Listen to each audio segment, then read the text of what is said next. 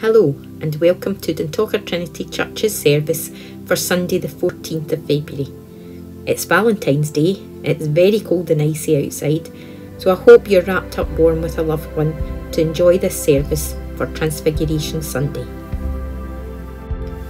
The prayers and blessing this morning are taken from the Church of Scotland weekly worship materials, and they were written by Dr Mark Calder, the Regional Manager for Scotland and Northern England for Embrace the Middle East. Our opening hymn this morning is Lift Up Your Hearts, We Lift Them, Lord, to Thee.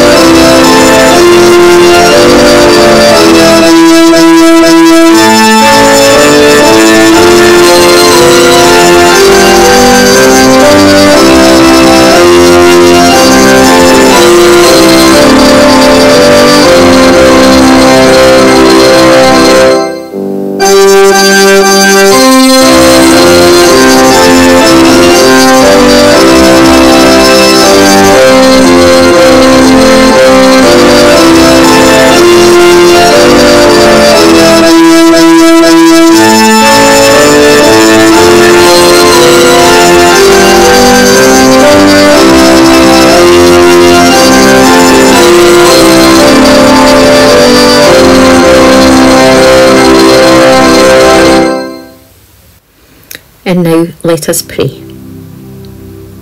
Let light shine out of darkness.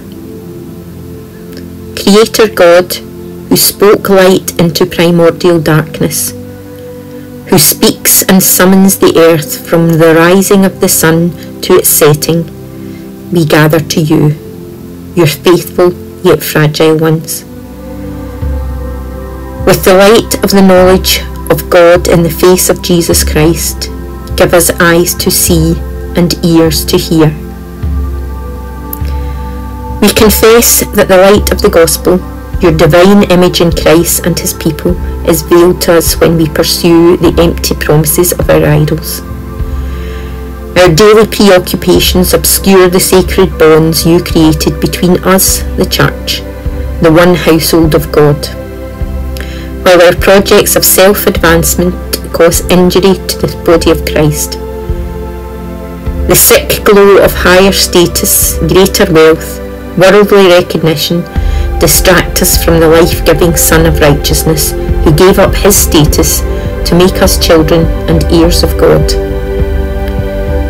We know that we fall short of his glory every day and name in our hearts those ways in which we have sinned, in thought, word, deed, and in what we have failed to do.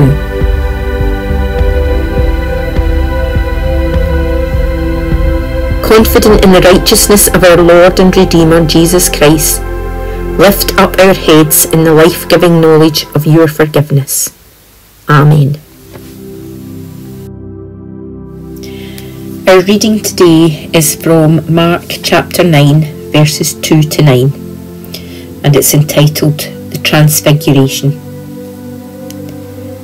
6 days later, Jesus took with him Peter, James and John and led them up a high mountain where they were alone. As they looked on, a change came over Jesus, and his clothes became shining white, whiter than anyone in the world could wash them. Then the 3 disciples saw Elijah and Moses talking with Jesus. Peter spoke up and said to Jesus, "Teacher, how good it is that we are here. We will make 3 tents, one for you, one for Moses, and one for Elijah." He and the others were so frightened that he did not know what to say. Then a cloud appeared and covered them with its shadow, and a voice came from the cloud, "This is my own dear son. Listen to him." They took a quick look round, but did not see anyone else. Only Jesus was with them. As they came down the mountain, Jesus ordered them, "Don't tell anyone what you have seen until the Son of Man has risen from death." Amen, and may God bless to us this reading from his holy word. We now praise the Lord by singing, "You, Lord, are both Lamb and Shepherd."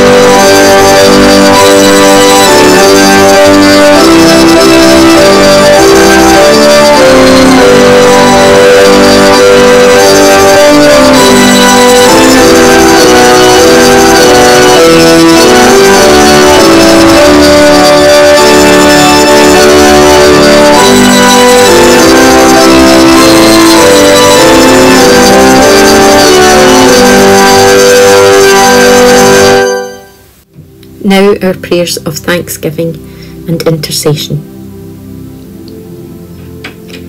Acknowledging that you dwell beyond our comprehension, worshipped by the universe itself, we thank you for emptying yourself of glory in the person of Jesus Christ, and through him illuminating our path back to you. We name your blessings to us.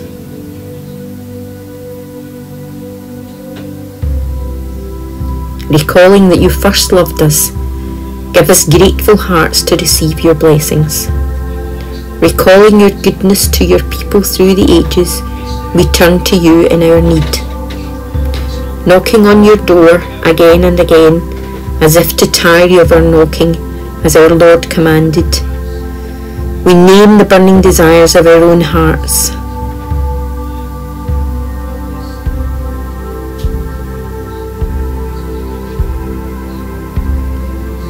Our Lord promised, if 2 of you agree on earth about anything you ask, it will be done for you by my Father in heaven. And yet you have drawn our attention to the great lack endured by so many around the world. the victims of oppression and injustice in so many countries around the world. Holy One, who wants to be addressed as our loving parent, we acknowledge your kinship ties with the Church across the world.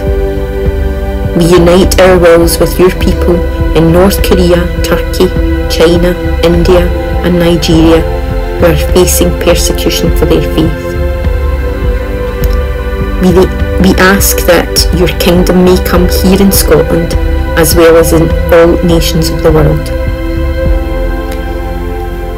We unite our wills with your servants in the Middle East, such as Embrace the Middle East's Christian partners, those who have inherited the oldest church communities in the world, and ask that your abundant life be known by them and through them by all your children. Until you satisfy us in your fullness, God, enlighten us with the knowledge of Christ that shines in our hearts, and strengthen your people to take up their crosses on dark roads. Owning your promises, we ask that you would fill your people's outstretched hands, that our hands may be turned to your holy work. And we now say the words that Jesus taught us to say in our prayers. Our Father, who art in heaven, hallowed be thy name. Thy kingdom come, thy will be done, on earth as it is in heaven. And give us this day our daily bread, and forgive us our debts as we forgive our debtors. Lead us not into temptation, but deliver us from evil. For thine is the kingdom, the power and the glory, forever. Amen. Our final hymn today is Lord, the light of your love is shining.